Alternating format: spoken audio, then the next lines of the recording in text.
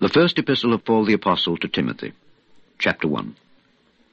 Paul, an apostle of Jesus Christ by the commandment of God our Savior and Lord Jesus Christ, which is our hope, unto Timothy, my own son in faith,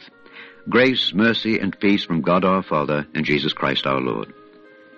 As I besought thee to abide still at Ephesus when I went into Macedonia, that thou mightest charge some that they teach no other doctrine, neither give heed to fables and endless genealogies, which minister questions, rather than godly edifying, which is in faith, so do. Now the end of the commandment is charity out of a pure heart, and of a good conscience, and of faith unfeigned,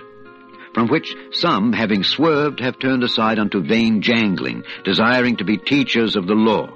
understanding neither what they say, nor whereof they affirm.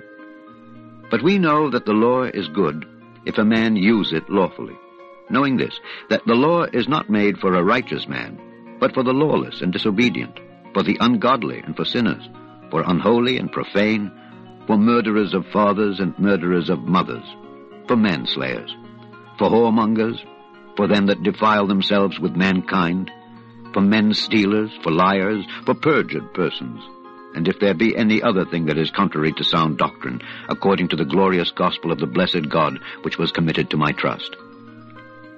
And I thank Christ Jesus our Lord, who hath enabled me, for that he counted me faithful, putting me into the ministry, who was before a blasphemer and a persecutor and injurious. But I obtained mercy, because I did it ignorantly in unbelief. And the grace of our Lord was exceeding abundant with faith and love which is in Christ Jesus. This is a faithful saying and worthy of all acceptation, that Christ Jesus came into the world to save sinners, of whom I am chief. Howbeit, for this cause I obtained mercy, that in me first Jesus Christ might show forth all long-suffering, for a pattern to them which should hereafter believe on him to life everlasting. Now unto the King eternal, immortal, invisible, the only wise God, be honor and glory forever and ever. Amen.